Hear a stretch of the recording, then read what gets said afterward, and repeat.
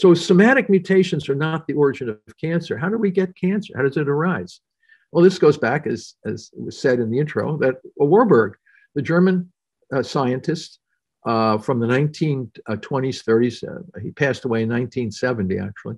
But he clearly showed that cancer arises from chronic damage to cellular respiration, the way we get energy from oxygen. Energy through fermentation gradually compensates for insufficient respiration. Fermentation is energy without oxygen. It's a very primitive, ancient form of generating energy. Cancer cells continue to ferment glucose in the presence of oxygen, which is referred to as the Warburg effect, and we call this aerobic fermentation. Cells should not ferment in the presence of oxygen. Cancer cells continue to ferment in the presence of oxygen. Very abnormal. Now, there was a lot of controversy about Warburg's findings, but we discovered that cancer cells also ferment an amino acid, glutamine. Glutamine is the most abundant amino acid in our bloodstream, the most abundant amino acid in our body. It's an amino acid, glutamine. And this cancer cells will ferment glutamine. They can burn glutamine in the absence of oxygen for energy. And we call this the Q effect to make sure it's different from the Warburg effect. Q is the singular letter that identifies glutamine in the biochemistry profile. So this is the missing link in Otto Warburg's central theory that we now know that cancer cells survive on fermentation, but they will ferment lactic acid from glucose, and they'll ferment succinic acid from glutamine. So the cancer cells are deriving their energy from fermentation rather than from oxidative respiration. Now, the important issue here is that enhanced fermentation is the signature metabolic malady of all cancer cells. We've looked into this. So if you look at cancer, all these cancer cells have different mutations. There's different cell types, so all these kind of heterogeneity, but they're all fermenting. So the signature metabolic malady is fermentation driven by glucose and glutamine. And you'll come to realize that if we target glucose and glutamine, we can manage the majority of cancers. So let's look at the evidence to support Warburg's central theory that cancer is damaged respiration. So this is an electron micrograph of a mitochondria, because these are tiny, tiny organelles in the cytoplasm of the cell, and you need to use electron microscopy to really see the structure of the organelle. So you can see these nice stripes you see here through the normal mitochondrion, and these are called cristae, and they contain the lipids and proteins of the electron transport chain that allows us to generate ATP, energy from the oxygen that we breathe, okay? So the cristae, you see how beautiful the structure is. These are very sophisticated organelles. They can generate tremendous amounts of energy in the presence of oxygen to keep all of our tissues alive, and our brain and our cells participatory in metabolic homeostasis. Now, this is a glioblastoma, a very deadly brain cancer. I'll talk more about that later. But you can see it's hollow. It's crystallysis. There's a breakdown. There's no cristae. So this organelle is not going to be able to generate energy because the structure is abnormal. And I'll show you more evidence for this, not just brain cancer. Here's an example of breast cancer. These are breast tumor cells, and these are normal breast epithelial cells. And you can see the normal cell here has the nice stripes, the cristae, whereas the mitochondrion in the breast tumor has these big holes, these crystallysis, abnormal cristae. This here, CRC, is colorectal cancer. You can see these ghost mitochondria. So structure in biology, a fundamental evolutionary concept of biology that everyone should be able to appreciate is structure determines function. Structure determines function. If the structure of the organelle is abnormal, the function of the organelle will be abnormal. Are you passionate about the groundbreaking and heroic research of Dr. Thomas Seyfried on metabolic therapy and cancer? So are we. That's why we've created something special for you, in collaboration with Johnny Rockermeyer, a German book publisher and translator. Introducing our collection of meticulously crafted books that distill the essence of Dr. Seyfried's work. Dive into the science and discoveries. These summary books are your gateway to understanding the intricate world of metabolic ketogenic therapy in a clear, concise, and engaging way. Whether you're new to the subject or a seasoned enthusiast, Our books offer insights that can change your life. Ready to explore this transformative knowledge? Visit our website at www.cancerasametabolicdisease.com to get your copy. You can buy the ebook there directly and the paper book via the provided links. Here's the best part. A portion of every purchase goes directly to support Dr. Thomas Seyfried's groundbreaking research. That's why the direct ebook purchase is the best option to donate as much as possible. You can see all of the donations Mr. Rockermeyer has already made at www.ketoforcancer.net. That's right, when you buy our books, you're not just investing in your own knowledge, you're also contributing to the future of cancer research. Help us make a difference. Together, we can drive change and save lives. So what I did, and I don't expect people to see this because it's quite dense, but these are all of the major cancers that we know of: lung cancer, neuroblast, pancreatic, ovarian, colorectal, breast, whatever. I went through the literature and detailed in all of these major cancers that mitochondria were abnormal in structure and function. Structure determines function. If the structure is abnormal, the function will be abnormal. If the mitochondria structure is abnormal, the function of that organelle will be abnormal. The role of that organelle is to generate energy through respiration. So if you can't generate energy through respiration, in order to survive, the cell must ferment. So let's look at energy a little bit here. This is energy metabolism in normal cells. The glycolysis pathway breaks glucose down to pyruvic acid or pyruvate, a 10-step. This is an ancient pathway that existed in all cells before oxygen came into the atmosphere 2.5 billion years ago. So this is an ancient pathway, but it breaks down the sugar glucose.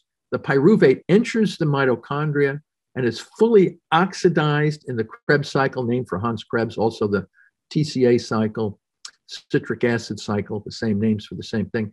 And what it does is it collects the energy from the sun that was in the bonds of the glucose molecule, breaks these bonds down, captures the energy of the sun in these reducing equivalents, which then deliver their electrons to the proteins in the cristae, the electron transport chain, oxidative phosphorylation, and you see this large starburst here, ATP.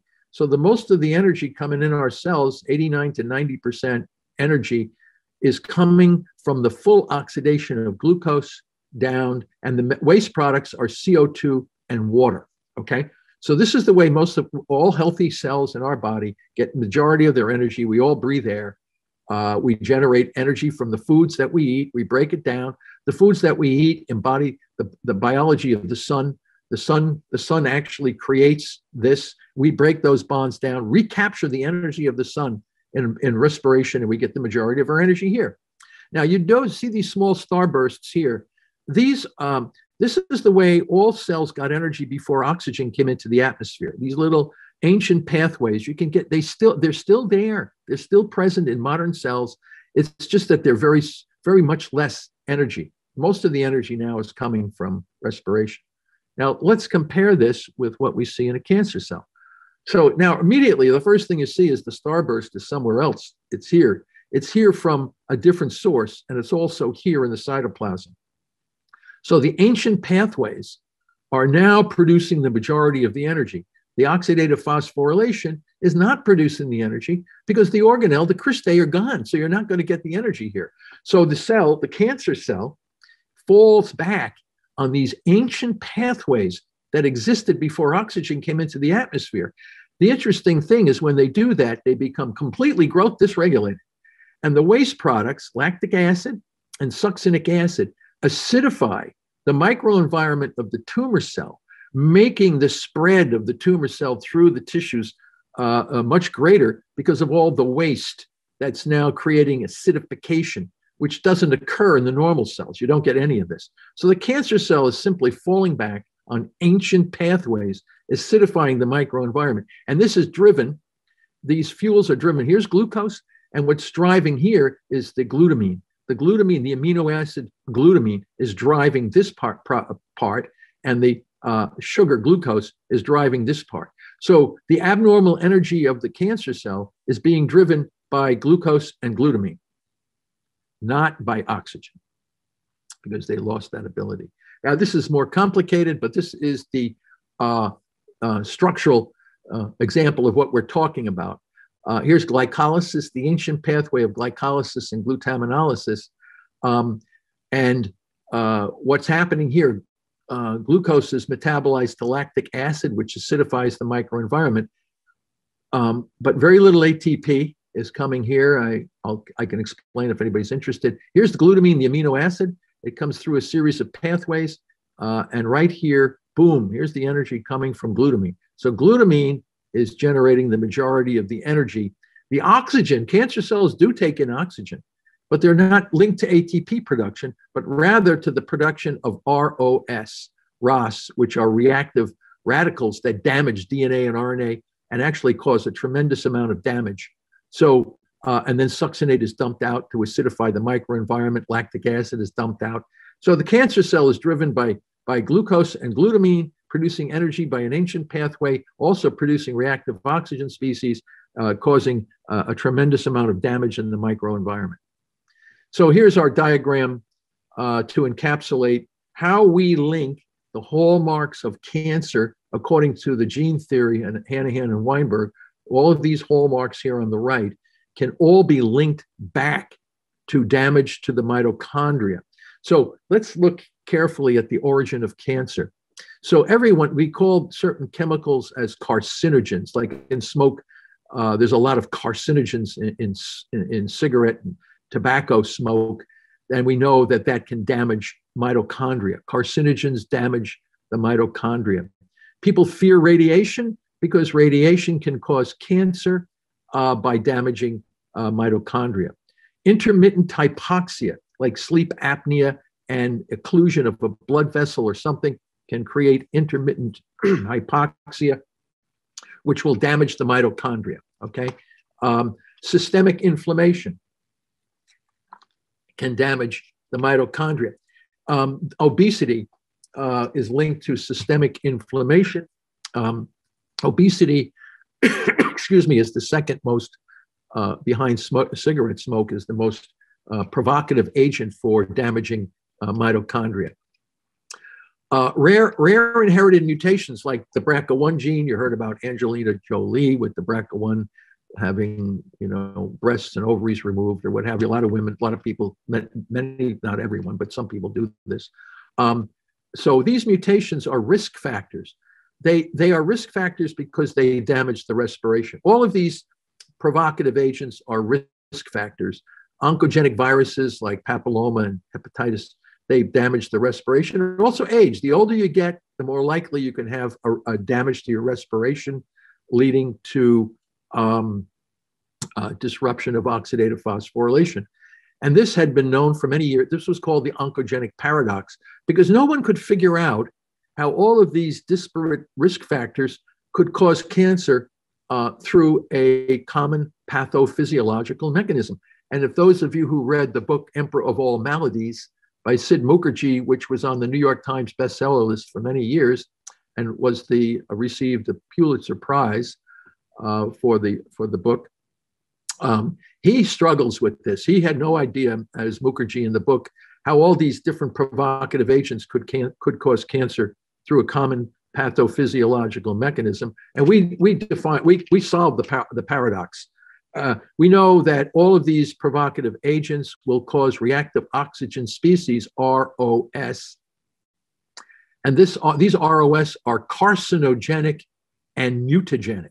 So the ROS cause the mutations in the nucleus, all right? So the mutations are an effect. They're not the cause. They're a downstream effect of mitochondrial damage. But when the mitochondria can't produce energy through oxidative phosphorylation, they upregulate fermentation through substrate level phosphorylation. And what happens is, what is upregulating SLP? Fermentation. And it is the oncogenes. So the oncogenes are facilitators of the fermentation process. They allow the cell to take in more glucose and glutamine. So when you can't breathe, if a cell doesn't die right away, but it's a chronic progression over time, the cell gradually upregulates fermentation. You get the Warburg effect and mitochondrial fermentation. Okay. And now you can link all of the hallmarks of cancer that people think are really important are all downstream effects of damage to the mitochondria. So we're spending millions of dollars and spending massive amounts of scientific research on these hallmarks that all can be linked back to damage to the respiration. And now that we know this, there are very clear ways by which we can solve this cancer problem quite effectively.